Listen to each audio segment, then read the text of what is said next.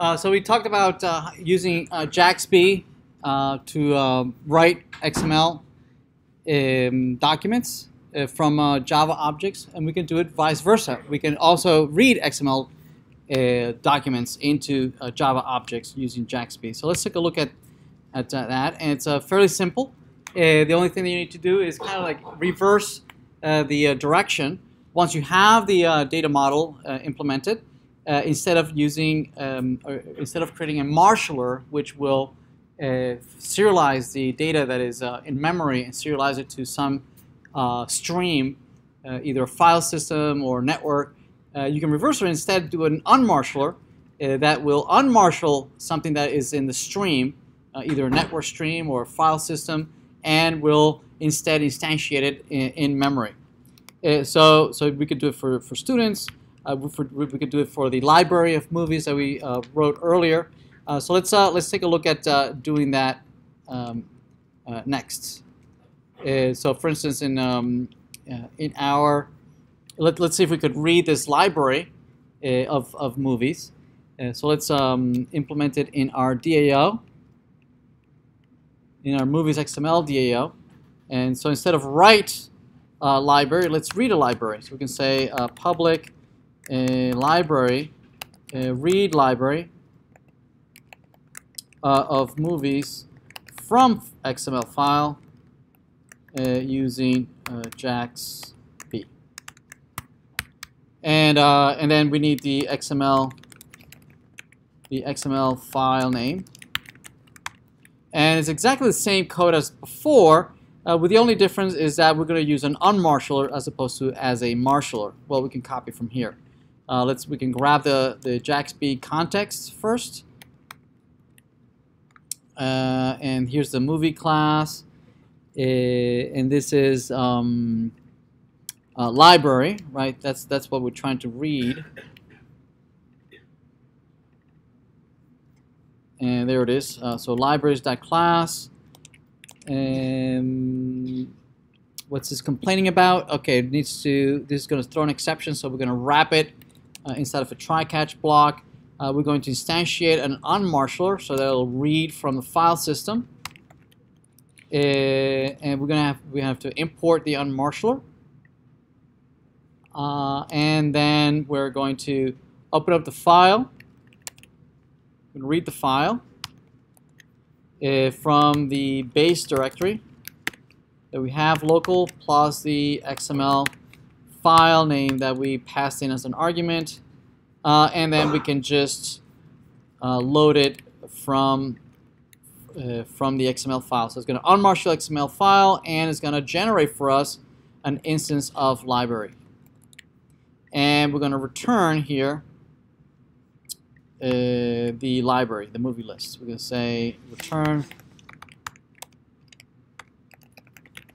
movie list. Perhaps we might want to declare this here as null and return this here,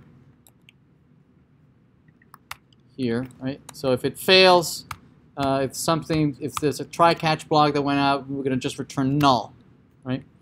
All right, so let's try it out from main.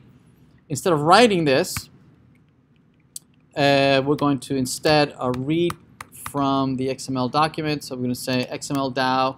We wrote it in the previous example. In this case, we're going to read a library from an XML file, and the library, it's going to be movie library.xml.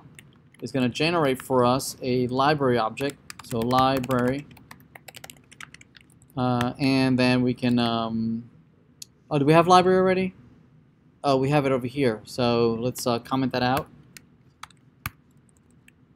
And we're going to read it from there, and then we can just print it. And we're going to say system.out.println library. Let's try that. What does that print?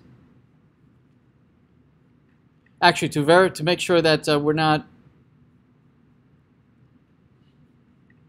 that we're not cheating.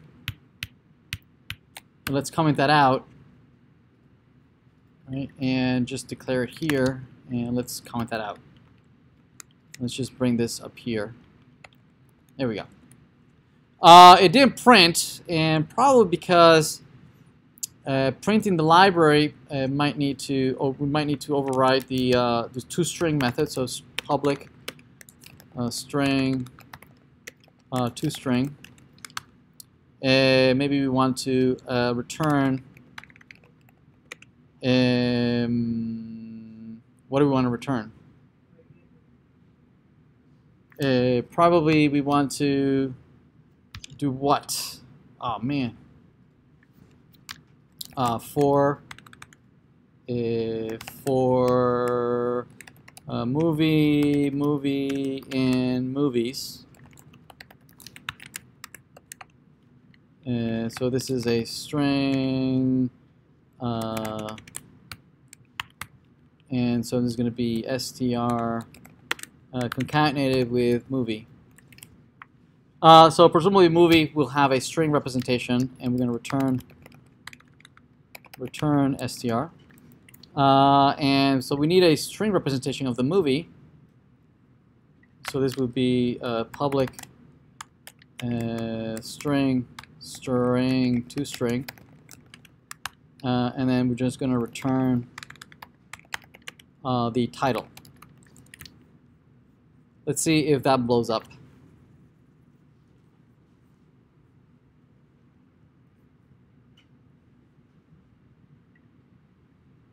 Movie 1 and movie 2. Okay, so that looks like it worked. They were concatenated. All right, so there we go. So I mean, we can go on and on about parsing and generating XML documents with jaxb. It's a very it's a nice way to just load it into memory, manipulate it using object-oriented techniques, right, and then just spitting it out into XML document. But for more powerful transformations, usually it's a good idea to instead use XLT. XLT is a language on its own that specifies how to transform one document to another document. All right, so let's look at that next.